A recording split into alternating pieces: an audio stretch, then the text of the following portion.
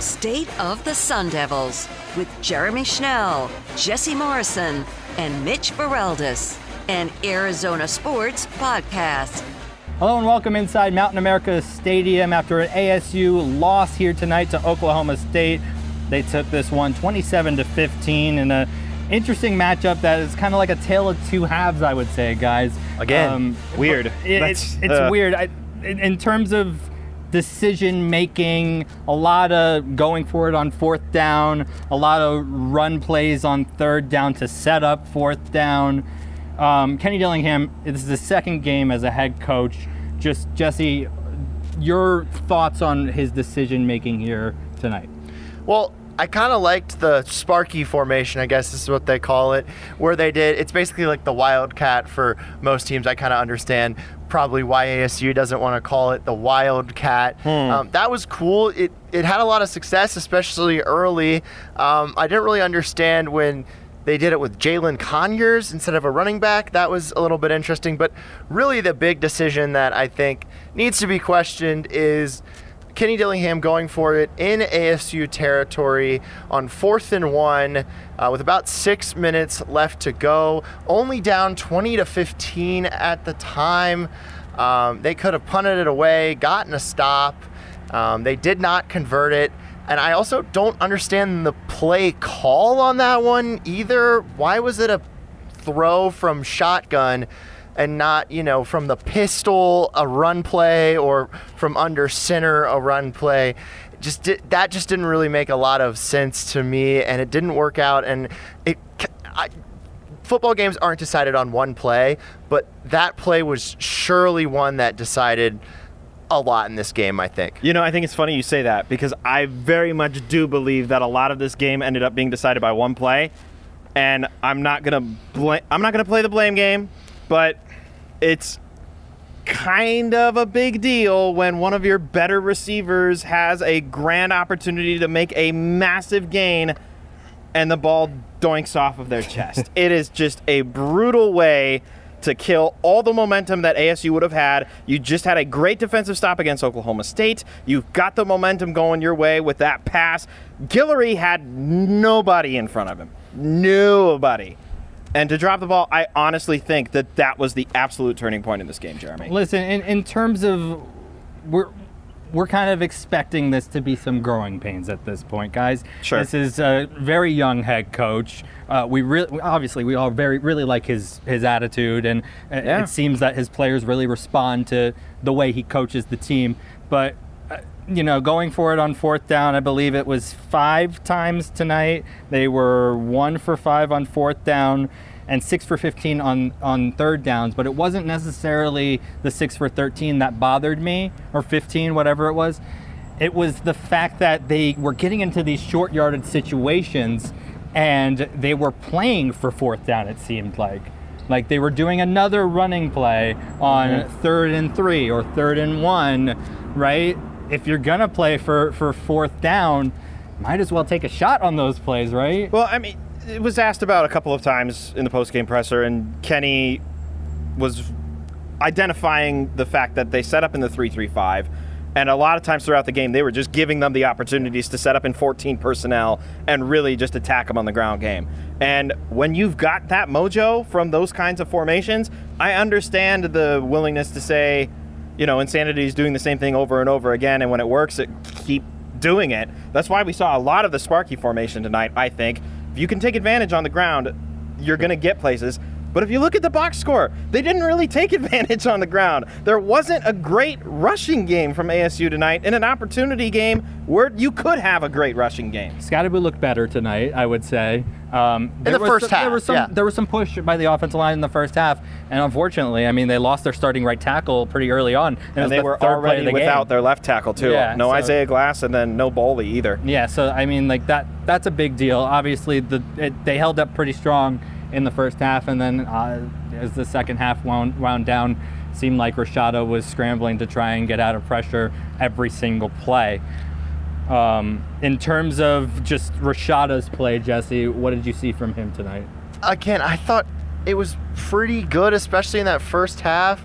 The deep throw to Badger that ended up being a touchdown was a little behind him, but Badger's so fast that he's wide open. Yeah, it didn't really matter that he had to turn around and catch that one. We'll put my beautiful shot right here. Jeremy, enough of taking credit for your beautiful shot. Hey, this is job, you know. It is, but you know, enough of that. Spiral, you could just see it through my camera. Goodness gracious, Jeremy, enough. Relax. But anyway, I just that throw was pretty good. He had some throws across the middle that were good. The pass to Guillory was perfect, right on the money. Ended up just not working out.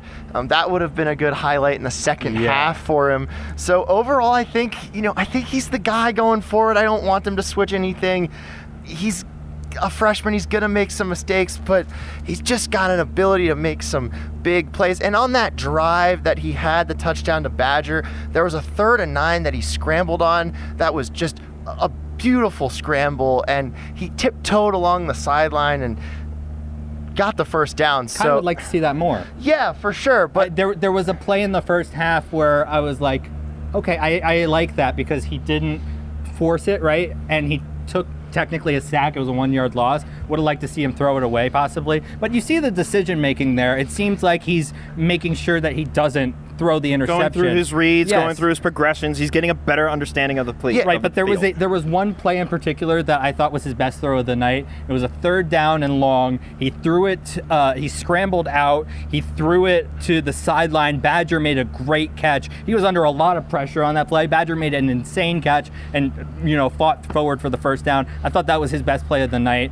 And if he can do that and continue to do that moving forward, I think ASU has themselves a quarterback, man. And the interception wasn't great, but especially with it giving the ball to Oklahoma State in ASU territory. But ASU's defense stopped the Cowboys there, and that was so. It didn't end up being that bad, and only one interception through his first 2 games is pretty solid for a freshman quarterback. Yes, that they were playing an FCS opponent last week, but with everything that happened in the second half, he totally probably could have thrown an interception last week. So overall, I think he's trending in the right direction. But I'm just, again, the Dillingham decision making is just, I just didn't realize he was this much of a gambler, of like a riverboat kind of coach. It just that I did not realize that when he came here. I don't know if that was something that I didn't watch enough Oregon football last year to know if they did a lot of that, but it's a lot, and I think it's something that he's going to have to grow from. And I like aggressive. He said it last week. He quoted Bruce Arians, "No risk it, no biscuit." You're going to have to do stuff like that, but not all the time. Not like, again, you've got to punt there with 6 minutes left. Try to get a stop on defense because, again, you're only down 5 points. I just didn't know how much of a gambler this guy was. So here's what I think. I'm thinking, and I can't confirm this, of course, I'm thinking in Kenny Dillingham's mind, he's watching his offense, which, by the way, scored 0 points in the second half. 3 last week. Scored 0 points in the second half in this game. 3 in last week's second half and 0 tonight. If I'm Kenny Dillingham and I'm looking at how the offense is really struggling and going through the motions really in the second half, man, I got to try anything to give them a little juice, a little jolt of energy. And if that means giving them a 4th down call that maybe gets the guys excited, like, oh, okay, coach is calling a 4th down. He wants us to go for it. Got to be fired up, got to be amped, got to be ready to go. I don't know that it's necessarily like a gamble, because this game was very, very close in the second half until it just completely got away from them in the 4th quarter. So if I'm Kenny Dillingham, I'm guessing that going through his mind, he's thinking, I got to just keep this offense motivated. I got to keep them on the field. My defense has been kicking butt this game. I can't let them keep going out there and keep trying to cover for the offense in the second half. In terms of I'm going to wrap the bow on Rashada's performance tonight real quick. There were times in the second half where I'm like, maybe Trenton Bourguet would have been able to make that throw, but we knew you were going to bring this up. But here, I would not have made the decision. Okay, good. Yeah, go ahead. I would not have made a decision if I were the head coach to take Rashada out, and here's the reason why. These games, they do matter to the kids, but who it matters to the most is Rashada. Yep. He's 18 years old. he needs to get this experience. He needs to feel these defeats, unfortunately. And next year when these games do matter, when it comes to, bowl eligibility, he's going to have this in the back of his mind. Okay, this is what happened last year. This is what didn't work. And I think that's why they should have kept him in the game. Maybe Bourget, drives them down the field and gets them a touchdown and wins them this game. But I don't think that would have been good for the confidence of Rashada. So I think Rashada might be 20, actually. I think he said that. He might be a little bit older for his... So this is a tough question, and we're obviously looking at it from our point of view. But would you rather see this ASU team win if it means throwing out a quarterback that you're comfortable with and familiar with? Or do you want Rashada to learn from every possible opportunity, even if it means they end up, and I'm not trying to speak this into existence, even if it ends up meaning that they don't win another game the rest of this year? I mean, if again, they're not going to a bowl game, but... Forget about that for a second. Do you want the most opportunities for Rashada, or do you want this team to try and go out there and win every game, even if it means throwing in a different quarterback? That's my question. I just don't think that's going to happen. So right. So you want Rashada? I want Rashada to continue being the quarterback here because just more upside. I think he's shown that he can play, and he's got some more talent than Trenton Bourget does, and it has I think they have a better chance to win with Jaden Rashada than they do with Trenton Bourget. So I think 1-11, that's not going to happen. And so I think you keep rolling out Rashada because, again, he's not been bad. He's been pretty good. So if this was something where he was coming out here and 9 for 23, then yeah, maybe you switch to somebody else, but not right now. In terms of the running game, I know we touched on it a little bit with what we saw from Scadaboo. Just overall thoughts of the first half in terms of the running game, Mitch. Scadaboo staying on his feet. Yeah. Bouncing, making nice cuts, using his blockers to his advantage.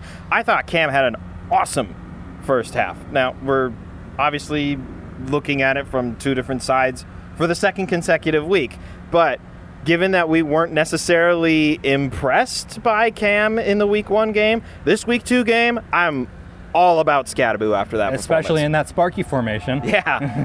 I joked he should trademark it because he basically owns that formation right now. Yeah, he looked really good in that formation. He looked really good in the first half. DeCarlos Brooks looked really good in the first half. Second half, again, they weren't as good. So I don't think they have the dynamic rushing attack that we've seen over the past 4 or 5 years from ASU, where they had Rashad White and X-Valaday. But I think these are capable running backs. They've just got to have a full, complete 4 quarters where they're all having success instead of just having some success here and then not having some success there, because you've got to be able to run the football for a young quarterback. Now, in fairness, and whether we want to give them a little bit of ease as a result of this, but as we mentioned, no starting left tackle, no starting right tackle. It's very, very difficult to establish a running game, let alone a passing game, when you don't have your blind side and your four-side blocker. Yep. Defense, I would say tonight, they had problems tackling in the second half, especially on that final drive that kind of sealed it for Oklahoma State. Just overall thoughts on the defense, Jesse? I was actually pretty impressed, to tell you the truth. Until the end of the game, yeah. Sure, yeah. I mean, but they're probably tired by that point. Again, It was super hot tonight. So, sidebar. I'm touching the back of this wall right now. Are you sticking? It's so hot. I could, it's burning my leg. For the people just listening, we are, on a little space, right in front of Is it still over 100 degrees right now? It might be. I mean, I'm sweating. Hot. I'm sweating sheets. But yeah, we're standing on a concrete, patio in between some stands and the field and a walkway, and the nice little oven over here we've got going. It's still hot when you touch the concrete where we're standing. You guys should have. Also, another side note: it was hot on the field, really hot. But when you walk behind the bench, because the fans are taking all of the air, it's just no air. Ugh. It's just so disgusting. God. Yeah, so shout out Jeremy for being a trooper and getting that great shot despite the heat and being out here Now imagine being the defense. Yeah, imagine being the defense. But yeah, BJ Green, unbelievable performance. He was fantastic. He might play on Sundays. #League Devil. He had a really good game. A couple of sacks. His sacks came when they needed it. Like one I believe was on a 4th down. One I believe was on a 3rd down. So yeah, those were huge plays for BJ. I think that he's going to really be the anchor of this defensive line this season. Secondary wise, again, I thought this would be the strength of the team. I'm not so sure that it is. They've just kind of been the past couple of games, and yes, they were playing 3 quarterbacks, but I gotta tell you, Oklahoma State, they have 3 quarterbacks, but they don't have a quarterback, if you get what I'm saying. Like, none of those guys were very good, to be completely honest. Offense moved the best when they got their 3rd quarterback into the game. Yeah, Garrett Rangel, probably the best. Gunnar Gundy, 2nd best. Alan Bowman, who started the game and played a lot of the first half, did not impress me at all. I think that's one of the reasons why ASU was in this game so much, is because that guy was just not having it tonight. And so, yeah, I mean, I think that the secondary got to play a little bit better. There were some calls in the secondary that were debatable, so that kind of made their performance look a little bit worse than it could have. But yeah, the defensive line, really, really happy with how they played, especially with BJ Green.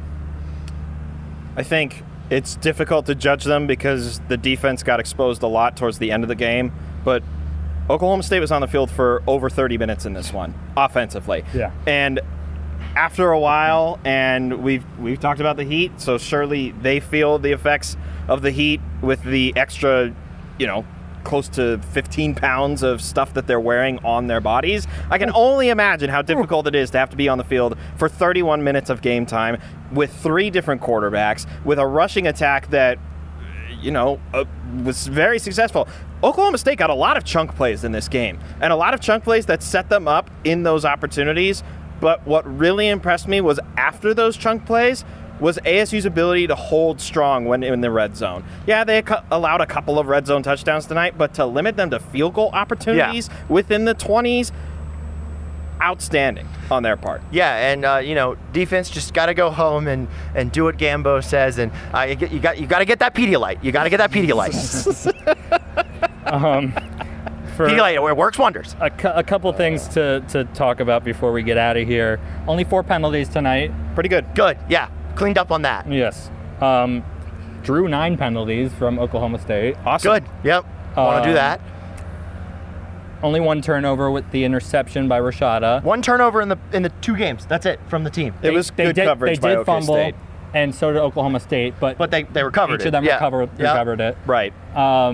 So I mean, they got to force some turnovers. I think the defense, if you wanna be able to be in games like this, obviously they were in this until the very end. But if they could have put Oklahoma State away.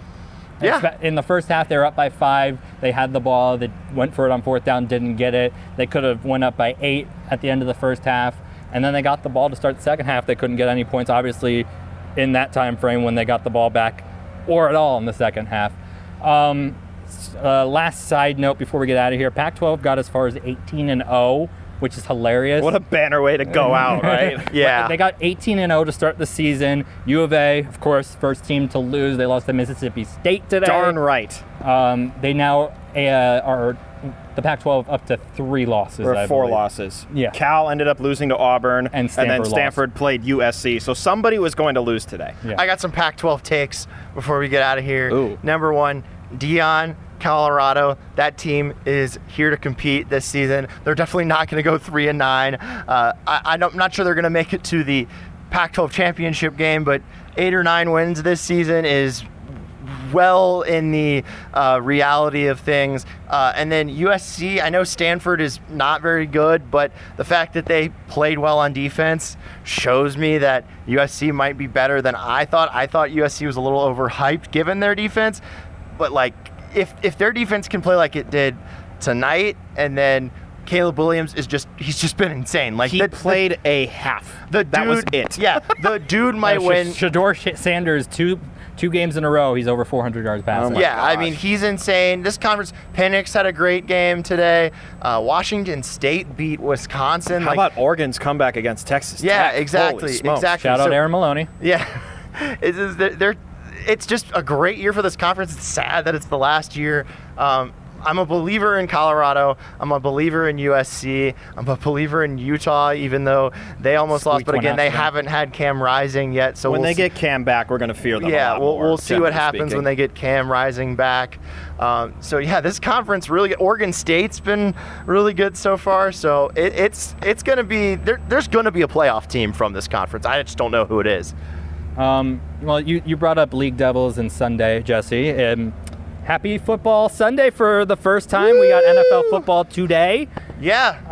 That's going to be exciting. If you go to, I believe, ourlads.com, you can find all of the Sun Devils that are on rosters, either practice squad or active rosters that are going and playing tomorrow. Even if they today. are on a practice squad, does not mean that they won't play tomorrow. So look out for them. Yep. See, could be elevated. They could be elevated from the practice squad for a few games until they have to get signed to the active roster. So and shout out Lawrence Guy. This is I believe his 13th season now in the NFL. So that's one that I really want to shout out. Still doing great things in New England. Still doing great things in New England. He's been maybe one of the more, I guess, underappreciated Sun Devil greats to go into the NFL and have a really, really good career. I'm excited too to see Rashad White, running back 1 in Tampa, and there's not a lot of high expectations in Tampa, so maybe a lot of great opportunities for Rashad. I think they'll win the division though. Did you have him on your fantasy team? I'm not here on to one of your 5. I'm not here to disclose information about my fantasy teams here on this podcast. Thank you. And nobody cares about other people's fantasy teams.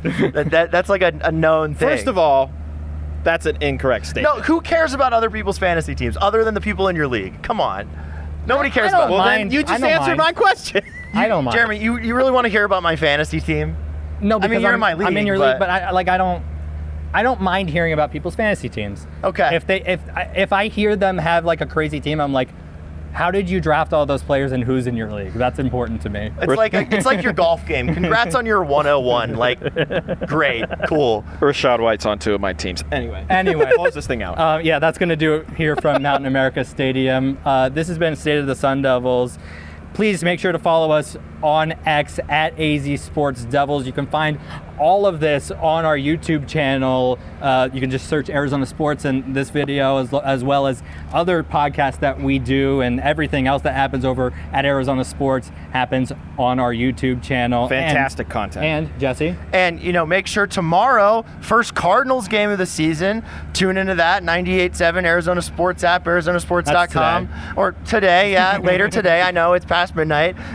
Tune into Cardinals Corner after the game to hear Eric Ruby and Tyler Drake's Well, no, thoughts. I think Eric Ruby got replaced. What? Brady K. Yeah, didn't you? Yeah, that's right. Tyler Drake's daughter has taken over now. Yeah. You can go find that YouTube She did video. game-by-game predictions. Yes. She's a toddler. It was a doozy. She did it. She might be the only toddler in the country co-hosting a podcast. So they're going to. They have 2 ties. I think it was. No, don't spoil it. Yeah. Let the people watch watch it. it. Go watch it. Go watch it. It was important. Please watch it. That's going to do it for this edition of State of the Sun Devils post-game edition. ASU falls to Oklahoma State 27-15. Alongside my good friends Jesse Morrison and Mitch Ferreldis, I'm Jeremy Schnell. We'll talk to you next week. Good friends. Talk to you next week. Good friends.